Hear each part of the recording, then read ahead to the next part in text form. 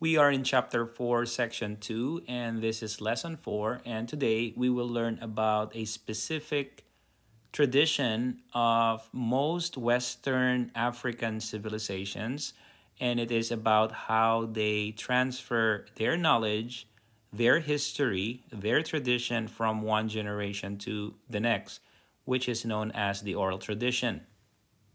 Okay, go ahead, grab a textbook or go to our website and log in to Clever and Cengage Learning. And from there, Unit 2, and we are in Chapter 4 and specifically Section 2, West Africa. And from there, I want you to go to Lesson 4, and specifically it's pages 116 to 117. Okay, now let's go straight to the objective of this lesson. So the objective of this lesson is to explain the contribution of oral history and the griot tradition in North and West African cultures. This chapter's essential question is, what impact did trade and technology have on North and West Africa? So trade and technology shaped the development of culture in North and West Africa. However, Lesson 2.4 discusses how cultural aspects have been handed down through oral tradition. Now let's take a look at the review and assess questions first so that we will be guided in this lesson. For number 1, reading check. Why was oral tradition important in West Africa? Number 2, analyze language use. How does the word captivate describe the ability of griots to perform? And finally, number 3, draw conclusions. What might be the advantages and disadvantages of passing down history through oral tradition? Now, you have to understand, generally, history is passed down from one generation to the next through writing.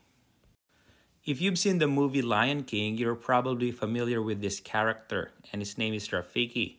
In my opinion, he symbolizes or he plays a character of a griot. And a griot is a village storyteller slash priest slash historian, and most likely an elder in the community.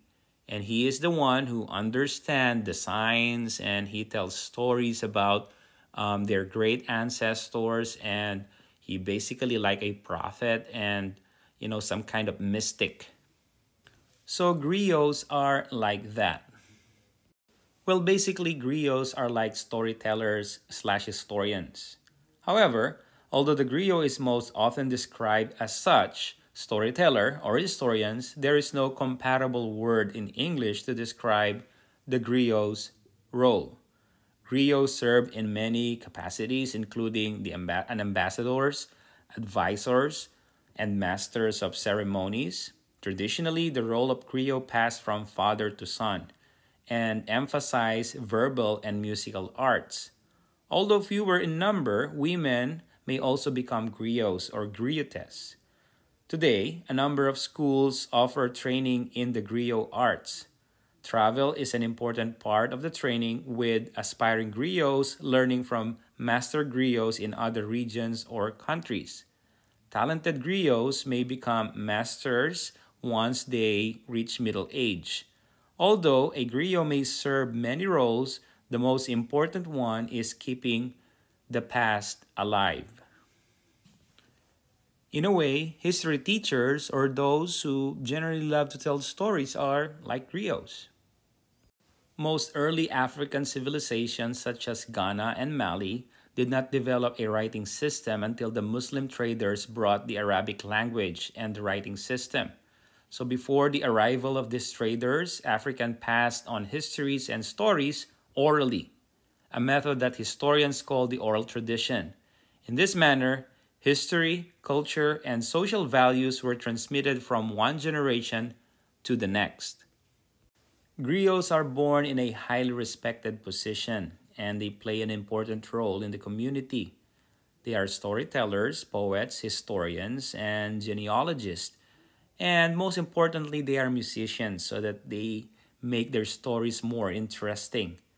Griots almost always accompany their stories with songs, with music, and using instruments like the kora, a string instrument similar to a harp, or a balafon, a kind of xylophone.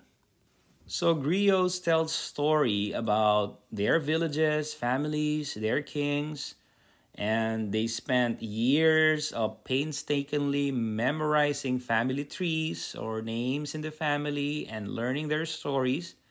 And griots dramatically told their tales at public ceremonies, where excited crowds gathered to listen and learn. Stories about their ancestors and the exploits of kings were especially popular. Adventure. So, for centuries, griots have passed down the epics of the Sahel through songs and stories, with each person adding details that related to their lives and the lives of their audiences. This is how the stories remained relevant across generations and cultures. Now, before we go into the summary of this lesson, let's take a look at the different instruments or the popular instruments that were used by the griots. Now, generally, their instruments are like other cultures, they have percussion and strings. So, on the left side, as you can see here, it's a balafon. It is a traditional African instrument made of wood and gourds. So, it's like the shell of a pumpkin kind of fruit or vegetable. And in the middle is the kora. It is a string instrument similar to a mandolin. And on the right side is a koni. And it has two strings and it's made of wood and leather. It is a lot like a ukulele, I think. And these are the instruments that the griots use.